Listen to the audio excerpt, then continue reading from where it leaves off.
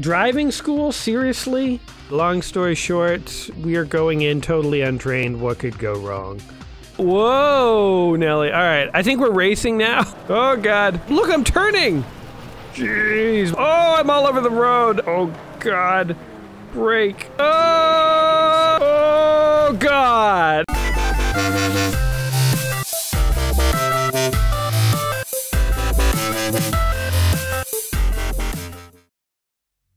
Welcome back to another episode of Let's Play 1001 Games. I'm your host, Gaming Jay, and we are cresting our way towards episode 700, guys. This is episode 698, I believe. 698 games, and now we find ourselves playing a game called GTR 2, or GTR Squared. I don't know. I don't even know what GTR stands for. This is some kind of racing game, actually, which I have heard is super popular because it is easy to mod and add your own tracks and cars, and as a result it has a lively community keeping it alive. And as a bit of a gaming preservationist, I think that's awesome. I'm not really into racing games too much. I have a few select favorite racing games that I've played over the years, but for the most part, you guys who watch my channel regularly know I'm not the biggest racing game guy. But I like to give every game a fair shot, and I do love the idea of a community keeping a game alive, so kudos to you, GTR Squared fans, wherever you are. Today I am racing under the name Jtronic because it felt futuristic, and I still have a bit of a cough. God, will this thing never cease? Funny thing is, I don't have a cough 90% of the day. As soon as I sit down to make a Let's Play, I'm coughing like a madman. Anyway, driving school's for chumps and practice is for nerds. Racing solo is for divorced people, so we're just gonna go for a race weekend, baby, or 24-hour races. Right to the championships? Let's just do a race weekend. I mean, driving school? Seriously? I didn't buy a video game to go to school, man. If you're trying to put me in school, you don't know why I'm playing video games. Anyway, long story short, we are going in totally untrained. What could go wrong? We're racing in the yellow car. This is Bumpy Yellow is the model of this car. It's known for going fast. We like to race in the late afternoons, I guess. I don't know. Qualifying. Oh, we're racing Saturday at 9 a.m. No way, man. I'm not getting up that early, even in a video game. No thanks. Okay, let's check the controls here. Now, there's a lot of joystick, it seems, so maybe I will need the joystick. I would rather race on a keyboard, though. Oh, that's much better. And I hope there is automatic shifting. If we have to shift manually, it's going to be... Well, you know what? I say that. I'm like a grown dude. Grown man. I don't know why I said dude. I'm a grown-up for many years, many decades. Many 4 scores have passed as me being old. I don't know why I still am intimidated by shifting. But I'm like, I'm racing, I can't think about shifting. We will, of course, pick automatic if automatic is a thing, but otherwise, you know, I guess we'll just have to wing it. We'll figure it out like we always do. Oh crap, I didn't realize I was starting a race. I didn't even really look at the controls there. A and Z did something. Oh good, controls are still here. Okay, A is accelerate, Z is brake. Good to know. Shift up and down is Alt and right Alt. I hate games that have Alt as keys because I feel like I'm going to Alt tab out of the game. It's like the developers had never heard of Windows. Alt is like a special key you should never use in a video game. I forgive the old DOS games where Control and Alt were like their A and B buttons because that was very common in the DOS era. But in the Windows era, don't you be using Alt for anything. Nothing where you have to press something in a frenzied moment, because then that's where mistakes are made. Anyway, this all seems pretty basic. A and Z, and hopefully we don't have to shift. But if we do, wait, steering left and right are dots. Why would they not be the left and right arrows? I wonder. Oh, maybe because right Alt is whatchamacallit, a gear shift. Anyway, let's give it a shot, man. Okay, we're pitting out. Whoa, Nelly. All right, I think we're racing now. I don't know if we were supposed to start or not, but... here I am holding the up button to accelerate. It's A. Fun fact, I just watched a few clips of Ford versus Ferrari on YouTube. Not in preparation for this video, but literally just sometimes YouTube recommends clips to me, like random clips out of movies they'll start recommending. Like a while back it was Kids in the Hall Brain Candy, which is a hilarious movie if you've never seen it. I mean, it's definitely an acquired taste. If you haven't seen it, I don't know if I can actually recommend it to you, because most people I think who watch Brain Candy will be like, what the hell is this? But for you folks who don't know, Kids in the Hall were a Canadian sketch troupe in the 90s, and pretty much all of us kids from the 90s who grew up in Canada know the Kids in the Hall. Some of us love them.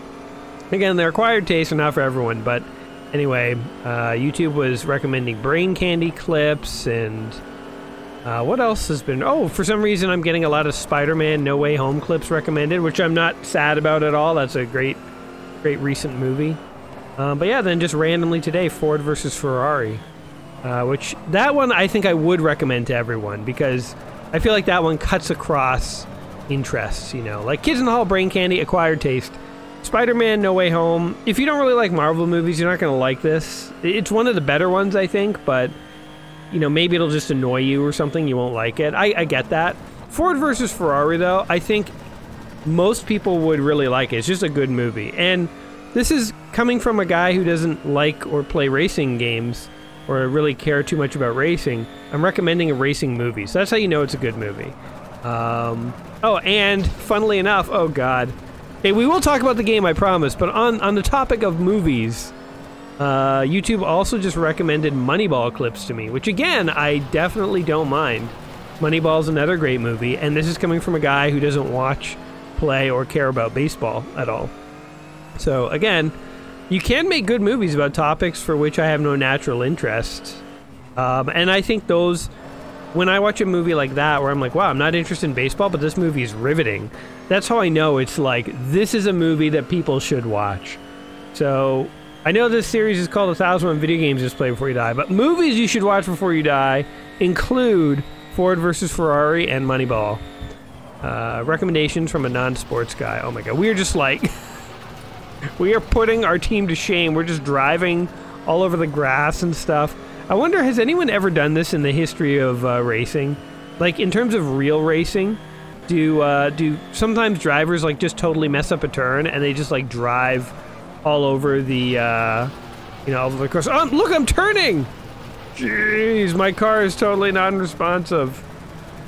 Okay, also, I don't know if we're supposed to be racing or if this is practice, but we're doing pretty bad. I want to try and figure out how to... Oh, God!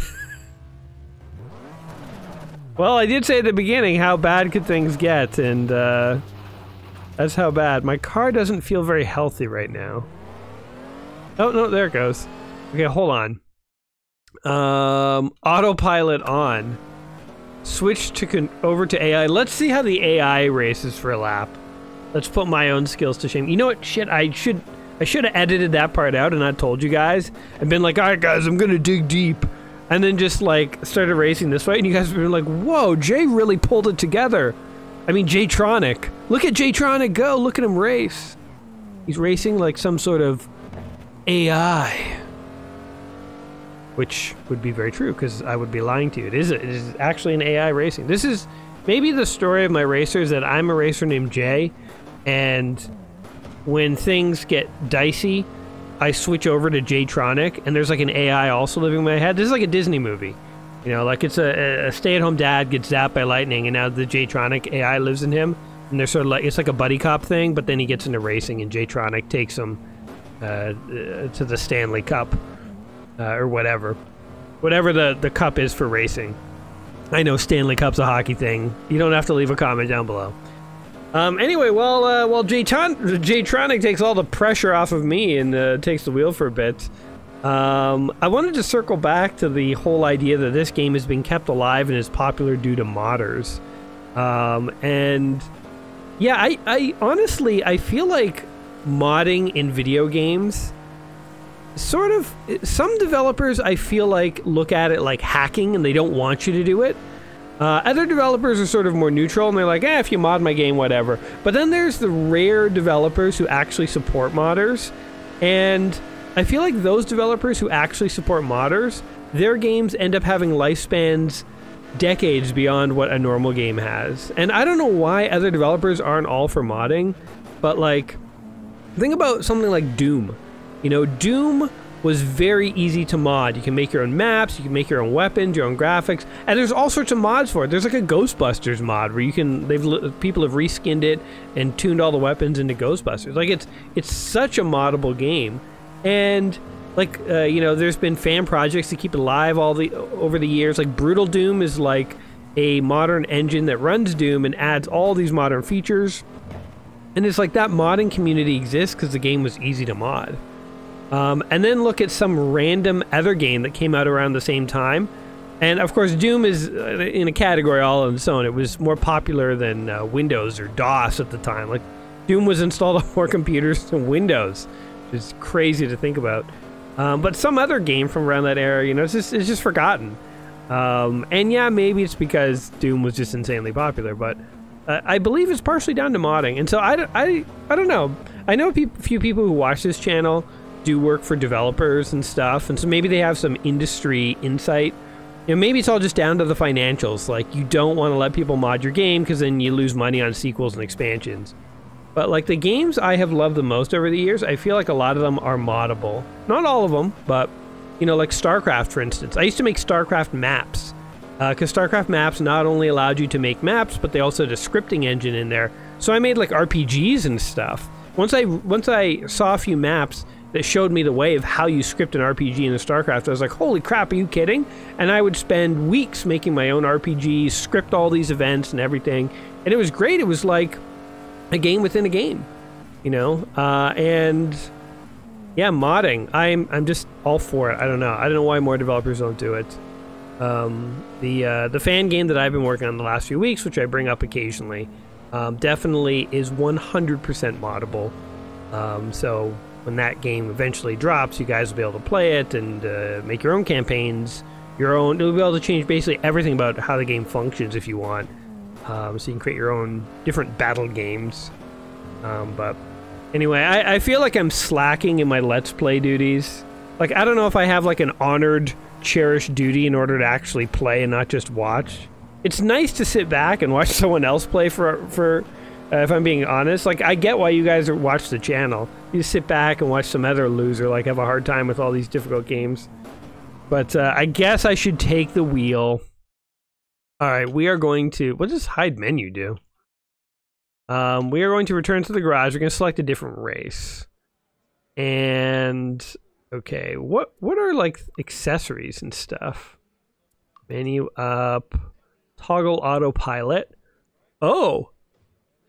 So I can just press I and you guys won't even know that I turned... Well, you'll know. You'll see the game being played well. Okay, vehicle labels is tab. If you're shifting, holding Alt, and you try to turn on vehicle labels, you will exit the game. Poor choice of keys, developers. P is for pause. R is for instant replay, huh? Oh, here we go. Left shift is driving view. I wonder if that like looks outside of the car. That might be good. Left shift. Okay. And nothing else really matters. All right. And what about realism? Oh, look, everything's on. I was like, oh, we need to like turn on some stuff so it gets easier. No, everything is on. Oh my God, wait. So if I turn all of this off, I am just curious as to how difficult this will actually get. Turn these to normal. Oh, they don't have a normal. It's high, low, or off. Well, we'll leave those on high then, I guess. All right. Oh, I didn't actually want to do that either. Turn to garage. What I wanted to do was find a different event. Saving the hot lap. Okay, what's under 24-hour racers? Looks good. The Hockenheimring National. I don't even know how to pronounce that track. I'm not gonna do well on this driving. I don't know. I wish you could actually pick your tracks though. I must be missing something. I mean, let's just try another. Oh wait, you can just skip these. Oh look, and they auto qualify. Need a warm up. Look, I raced through 4 races. All right, we are now at the official race. Wow, there's like 5 races before you race. 2 practices, a warm up, 2 placing, and then you actually race. I had no idea that to race, you had to race so much. And everyone's in the exact same car. Well, this will be confusing. The fans in the audience are like, yeah, go black car with the gold rims. Slightly more gold than the other one with the silver rims, and the other 4 with the goldier rims. That is so hilariously confusing.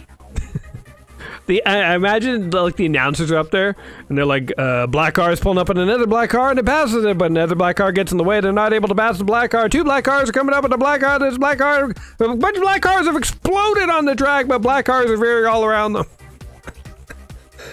Oh, I knew I was going to cough at the end of that. Jeez. Okay, can we actually race? What is happening? Okay, there we go. Begin formation lap. I'm going to skip that. And we're just, oh! It's like my guy blacked out when he woke up, he was in the middle of a race. Alright, out of my way, everybody. Alright, here we go. Oh yeah, this is what I want. Oh, I'm supposed to drift, right? Oh, and I am still in first gear. Hold on. I will figure this out. Oh, we're in second gear now. Oh, I'm all over the road. I really wish I had that traction control. Oh god. Okay, here we go. And we're gonna shift up. Oh, God! Oh, I spun out instantly. It is a van hiding over there. Wait, what happened here? Why am I in reverse? Oh, I went into 0th gear. Huh. That's cool. Okay. Well, I think I've lost everyone. I want to try this track again. How do you reverse? Is my car dead? Wow, I'm literally borderline handicapped on that one. Okay. Restart the race. Wait, no, hold on. Realism. Oh, I can't even alter it. Okay, hold on. Restart the race. Now, realism. Braking help, stability. What? Spin recovery was even on that. My god, alright. Is there a level below novice? Below novice? Okay, everything is back on. Okay, here we go. Place 36. Skip the formation lap. Just drive when I'm sort of semi-conscious, black out and wake up, and I've placed. Get into the wall! We're gonna race aggressively, Mad Max style. In my guy's view, the world has already ended in a glorious apocalypse, and it is time. Oh god! Oh, this black car isn't gonna make it, guys! I feel like I'm part of a herd migration. It's just a bunch of black cars. Like, they're like geese flying south. Oh god. Why am I spinning out when there's like nothing here? Everyone's going so slow. All you have to do is bounce off of other cars and you guys make the turns really easily. See, look how easy that was. We really screwed that guy. He's like, what the hell, man? Thought we were bros. Thought black cars gotta look out for each other. Oh, we're trading paint. Yeah, baby. Oh god. Oh god. See, you know I'm not a racing guy when I try and turn every opportunity that I can in this game into like some kind of like fight. Oh my god, that guy we screwed over is passing us. Like, truthfully, I would rather be playing a racing game that encouraged destruction. You know, like, this is one of them fancy, like, gentleman's agreement races where nobody's trying to kill each other. But I like the no-holds-barred, you know, flames coming out of the side of your car, guns flailing, you know, guy leaning out of the passenger side with a rebar smashing the hood of passing cars kind of racing game. Oh god, brake. See, there's something I'm not doing. I guess I need to brake. I guess I need to brake. I was gonna say I guess I need to brake at turns, but I guess I just generally need to brake, and I need to stay on the bloody course. Okay, well, I'm gonna pull it together. What is happening? Don't look at the top of the screen. I'm just gonna start digging deep now. Oh, here we go. I'm getting the stride of it. Getting the hang of it here. So you do have to brake. That's the secret there. Oh, look at that! I made a turn. I'm not cheating at all. If you can see me, my hands aren't even on the keyboard. I'm that good at the game, I don't even have to touch it. It's kind of interesting this mode even exists in the game. Yep. Well, I mean, like, we could keep playing this, but I mean, I feel like you guys get the idea. It's a hyper-realistic racing game. It's a game that you're just gonna watch me ping-ponging into the walls. Like, there's not even a hope I'm gonna get good at this, guys. There just literally isn't, and I don't know what I'm showcasing you if you're just watching me fail. So I think for this one, for this, you know, this game in our 1001 Quest, we can call this one a little early. In terms of whether this is a game you must play before you die, I really can't judge something that's outside of my area of expertise. But what I will say is, if you are a racing game and what you have seen the other racers do in this game looks interesting, don't go by anything you see me do here today. But if the other racers, if it looked like fun what they were doing, I would encourage you to check this one out and report back and let me know what you think of it. Because I am very curious and I very much like the whole mod supporting community. So if you do check out this game, I got this on Steam for like $3, I think. It's cheap, and you know, it might have a good, healthy community with tons of cars, tons of tracks, tons of content. And so, yeah, if you check it out, let us know what you think of it. But anyway, that's what those are my thoughts on it. What do you guys think? Let me know in the comments down below. And you know, as always, I hope I gave you a chuckle, if nothing else. Some games we're good at, guys. Some games, sometimes you gotta know your limits in this world. But yeah, guys, if you've not heard it enough, on June 4th, I will be doing my 700th episode as Dwarf Fortress. I have no idea how to play that game. I'm live streaming it. It'll be an awesome disaster. Or if you do know how to play the game, come and be my gaming Sherpa and help me actually figure something else out. We're just gonna play around with it and do some cool things. I have heard that in Dwarf Fortress you can do all kinds of things, so I'm just excited to go and play and explore. And if you guys come and tell me some things I can try, I'll try them. We can just sort of have a nice casual live stream, and I can, for the first time ever, try a classic. So I'm looking forward to trying Dwarf Fortress. And other than that, I will catch you in the next one. So until then, my friends, you all take care of yourselves. We'll see you soon. Peace! Well, I did say at the beginning, how bad could things get, and that's how bad.